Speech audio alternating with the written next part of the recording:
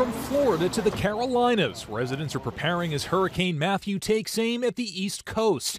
The storm could be the first major hurricane, a Category 3 or higher, to blow ashore in the U.S. since 2005. It's expected to make landfall on Florida Thursday evening as a Category 3.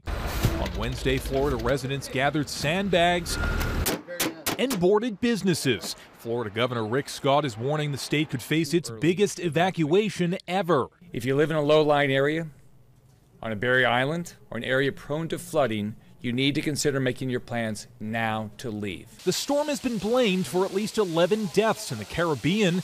Dozens of homes were destroyed in the easternmost Cuban city of Baracoa. 35,000 residents were moved inland. Waves carried this shipping container into the middle of this street 3 blocks from the water. As the storm churned northward toward the Bahamas, residents stocked up on sand to protect their homes.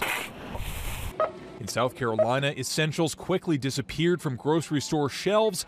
Governor Nikki Haley mobilizing the National Guard as residents in coastal areas are ordered inland. 250,000 is what we're looking at in terms of evacuations, and that does not count tourists. President Barack Obama was briefed on the situation Wednesday at FEMA headquarters in Washington. We hope for the best, but we want to prepare for the worst. FEMA has deployed personnel to Florida, Georgia, and the Carolinas. Matthew is expected to remain a powerful storm, at least through Thursday night.